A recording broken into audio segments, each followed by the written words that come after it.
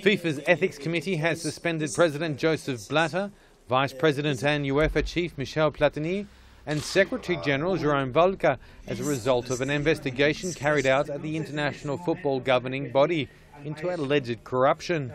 The suspension could be extended by up to a maximum of 45 days. South Korean Chung Mong-jun, former FIFA Vice President and candidate to take over from Blatter, has been suspended for 6 years and fined 100,000 Swiss francs. The four are banned from carrying out any activity related to football, either nationally or internationally. The Ethics Committee opened an investigation into Blatter and Platini after Swiss prosecutors accused the FIFA head for making a disloyal payment. The suspended join a growing list started after the crisis in May, when 7 directors were detained in Zurich for corruption as part of a US investigation in collaboration with Swiss authorities, in which 14 people are implicated. Platini was aspiring to replace Blatter at elections scheduled for the 26th of February.